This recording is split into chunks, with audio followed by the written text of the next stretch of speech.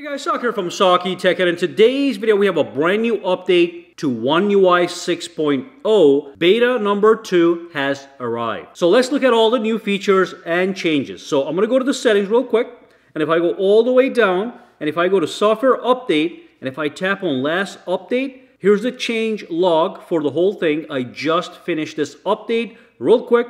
At the bottom, you can see this is a sizable update. It is 1.6 gigabytes. It's got the security patch for September the 1st, and it's got a whole bunch of bug fixes. You can see they're listed right here. We're going to come back and look at these. And also we have a bunch of new features. So let's see exactly what is going on as far as new features are concerned. Now if I go to my settings real quick, and if I go inside of settings, we now have the predictive back option enabled. So look at this. As I swipe back, it actually shows me what I'm going back to. Okay, so this doesn't usually happen. It just goes back to this area.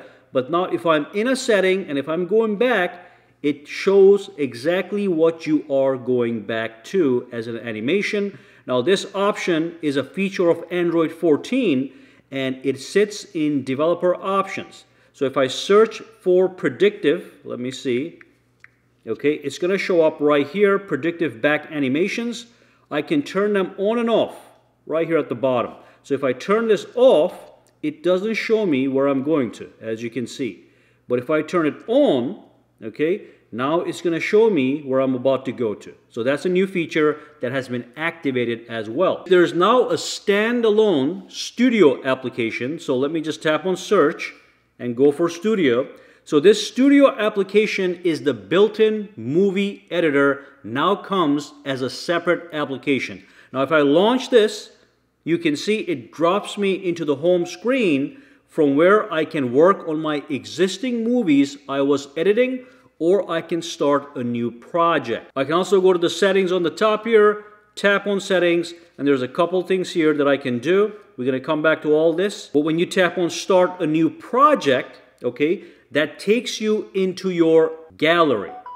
Inside the gallery, I can go into a specific album, or I can pick specific photos. For example, let me just pick this video, this photo, and this photo, and then I can tap on done, and that creates a brand new project where I can actually start to edit movies and make a movie. This is like the iMovie for Apple. It's not going to be as advanced as of now, but hopefully they're going to be adding many more features.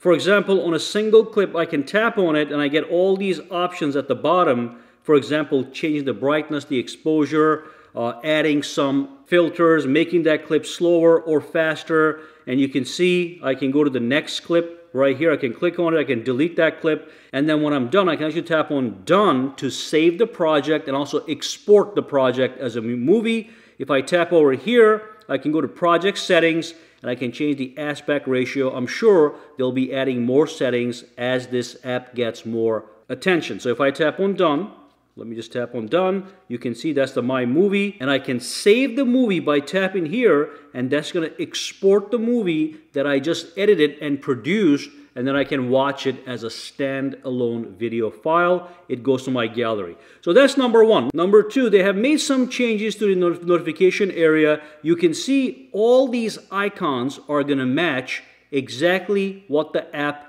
icon is. So that's great. Let me just go down here so you can see all these icons match exactly what the app icon is, and it looks a little bit cleaner. Nothing major here, but they made some changes. Now inside the camera, if I go to the camera, you can see that I can swipe like this to change the camera modes to the front-facing camera, or if I swipe down, it goes into the rear camera. Now you can go to the settings, okay, and I'm glad they added this feature.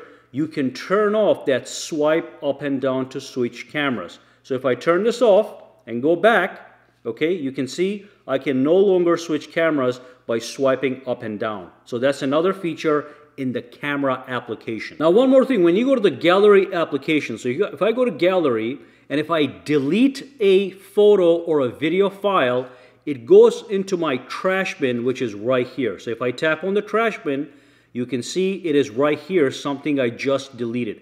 Now what they did was, they took this trash and they integrated this trash into the My Files application.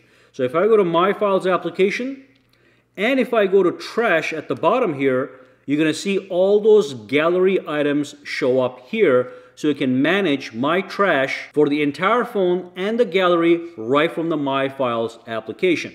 Now, one more thing I'm going to show you guys. If I go back into the gallery right here, okay, see when I tap this, it gives you the option to go to Studio. So that's the application we just talked about. They have connected the application directly with the gallery application. Now, one more thing, if you go to Samsung Health application, they have supposedly changed the entire layout to make it more user-friendly.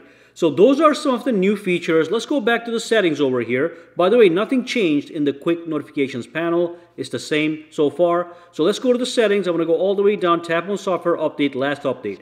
Now you can see we went over a bunch of features. So these are the new features.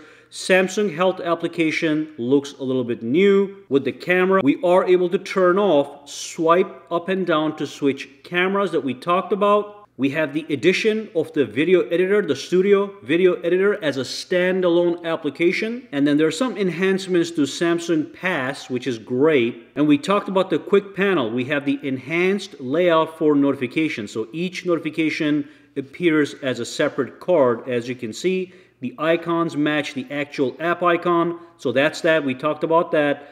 We have the drag and drop with two hands feature. That also applies to the calendar application and the Samsung Internet application. Okay, and then we talked about the integrated trash with gallery and all that stuff. And then over here, you can pause and see all the bugs that have been fixed that were most common. There was some sluggishness, some reset issues, some S Pen problems, some home app crash problems. All that stuff has been fixed. And I can tell you, the actual thing just feels much more smooth and fast than before, which makes sense. It's a sizable 1.6 gigabyte update. So apps launch nice and fast. They go down nice and fast, as you can see, nice and smooth, all right? And that's it for this. If you have any questions, comments, or concerns, drop them down below. Let me know. For now, guys, have a fantastic day, all right?